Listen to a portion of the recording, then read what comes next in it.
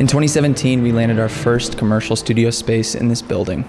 The original Creative Club Chicago was a 900 square foot concrete box that we turned into our space of work and collaboration. It's where I started this YouTube channel. It's where I started my relationships with some of my closest friends. It's where I had my start as a creative entrepreneur. In 4 years, we outgrew the space with gear and ideas. In 2021, we caught wind that there was an available unit twice the size upstairs in the building, and we seized our opportunity, had them refinish the floors, knock down some walls, and add a kitchenette of our own. This new space became the clear next evolution of Creative Club Chicago. And with that evolution, Steven moved halfway across the country to change our podcast into something that was living and breathing and an actual real life thing. Now, the studio isn't exactly what we want it to be, even still, but after 2 years of refining, it's starting to really feel like a home for us. Now, with Steven and Liz and Brax becoming co-owners of Creative Club Chicago now, it's pretty difficult for Steven, Gene, and I to be setting up and tearing down every single day in our existing studio, making YouTube videos and doing Rally Caps, our podcast. So naturally, we went back to our building's listing site on available units in the building, and the first day of searching, we found an available unit the size of the original Creative Club Chicago, just 1 floor above. Now, if you've been following my channel and our podcast for the past few months, this isn't new news to you that we've been building out this new studio, but I just wanted to share how emotionally fulfilling this whole process has been the past few months. The studio hasn't been named, so we've just been calling it 602 for now. 602 has 5 loosely defined phases of its maturity. Phase 1, painting and sealing the floors and moving all YouTube related gear from Creative Club upstairs. Phase 2, create a full-blown set for Rally Caps with walls and sound panels to hang from the ceiling. Phase 3, paint and furnish the window section of the space. Phase 4, build a pegboard, gear / tool wall. And Phase 5, light the large 20+ foot cavern with a top-down light. So out of all those phases, Phase 1 is complete, and this video is really going to focus on Phase 2. Before we even started building out the Rally Cap set and the walls, Aperture actually sent us some lighting gifts. We got a spotlight adapter, which you might have seen in some of my videos on the main channel or my running channel. We got these little pocket MCs in their carrying case, so we had 4 of them that charge within this case. Gene really liked them. Oh, let's go.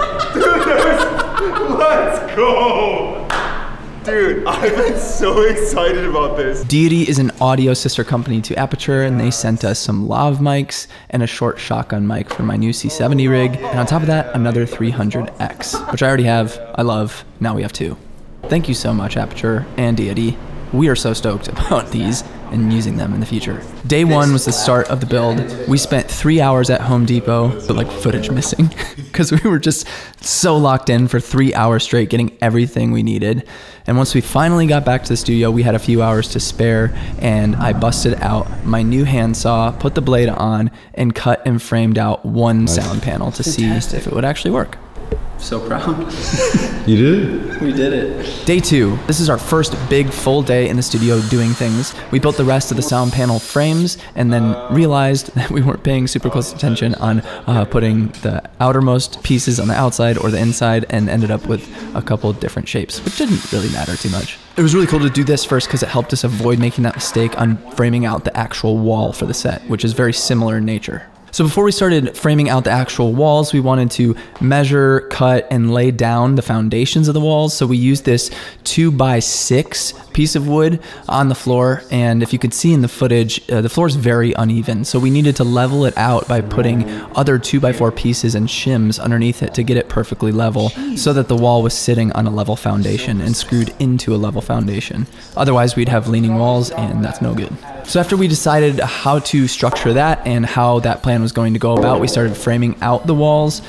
Especially if you have supports on the bottom, it's anchored into this. It is also L-bracketed to the wall. Like, does it really need that much more? I don't think so.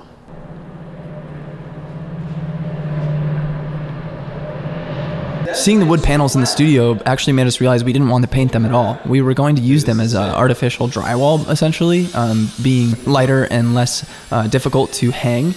And then we saw the actual natural wood and we're like, that actually looks incredible. Let's just make it natural wood. And an added bonus is that the patterns of the wood on that wood paneling matched. So it just gave a really cool visual effect. And you could tell we're total newbies here. Like, you totally don't need to wood glue pieces to frame a wall. Like, you just need to either like nail gun or screw them in. We just wanted to make ultra sure that everything was super secure in this entire process. So overkill was the name of the game.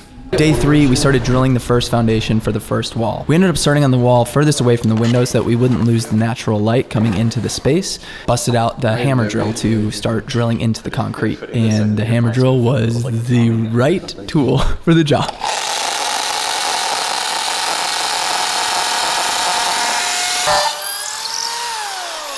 That is the tool.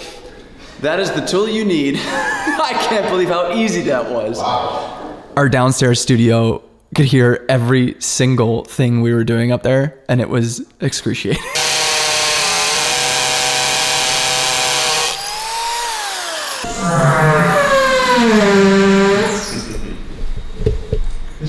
That sounds insane. It's ridiculous. It does sound pretty wild. I was saying it sounds like, you know, when you go to the dentist and they start like drilling in your teeth. Yes! I was like, that's exactly what it sounds really like. does. Our friend on the 3rd floor could actually hear us drilling. We're on the 6th. Let's do insulation. Then we started to lay out the insulation inside the sound panels, realizing that the insulation was 3.5 inches tall, whereas the frames were only 3 inches tall. So this insulation started to kind of puff out the top. And we realized if we were going to spread fabric around the bottom of them, you would see the insulation in the top, which looked kind of gross. So we made the decision to still keep that insulation and then lay another piece of fabric on top of the frames to just close it off entirely as a big white rectangle. Day 4, we busted out the black paint, the same exact color as the floors, except an eggshell for walls instead of a semi-gloss. It went really quick. We just edged the sides with 1 coat and then rolled 2 coats on the entire wall. Went really quick, like an hour and a half, 2 hours. And I was pleasantly surprised at how easy it was. And we made the decision to do this before we put the walls up. It just made it so much easier to get behind where the walls would be instead of having to tape off the walls and work around them. In the same time, we started hanging sound panels, which presented their own problems, but we finally were able to rig it out with these certain clamps. Once we hung as many sound panels as we could and the wall was painted, we started mounting the first wall, which was super exciting. We used C-stands to prop it up with sandbags. We just like wrapped a piece of cloth on the end of each C-stand arm to make sure that it just didn't fall in either direction while we didn't mount the entire thing in the way we wanted to. So overnight, it would just be secure. It was really exciting to see the work that we put into this wall and actually see it up in the air for the first time. Day 5, Gene was finally back to be extra hands in the studio, and we added a bottom brace to the first wall. So we anchored all of it to the anchor pieces that were drilled into the concrete floor. That same day, we framed out the second wall almost in the exact same way we framed out the first, just much simpler this time. Less screws, less wood glue, because we knew it didn't need as much. Day 6, Shua, Chad, and Liz went to Home Depot to get more black paint, which we were going to use for the 2x6 foundational pieces so that they kind of blend into the floor.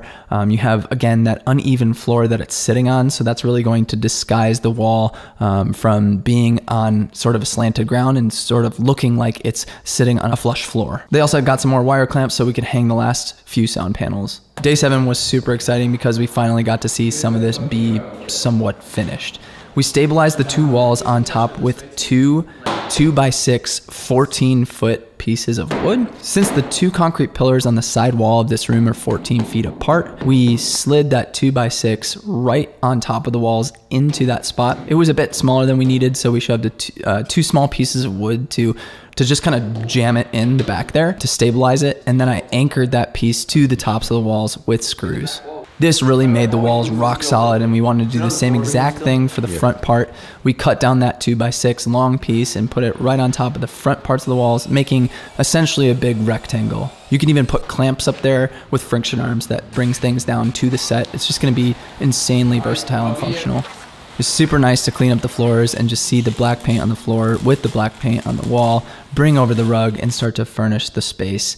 And then Shua and I just kind of had this moment where we sat down and we're like, wow, this actually happened. Gave Chad a huge hug. Shout out to Chad. What a legend for jumping in and helping with this. He's been helping produce and edit the podcast the past 2 to 3 months. So I gotta give credit where credit's due. He was so helpful in this project. And yeah, I hope it was interesting at the very least to see how this all went down with people who have literally no idea what they're doing. So why share all this information? It's super easy to have creative ideas and dreams. We're all made up of them. But what are your creative dreams if none of them are ever realized?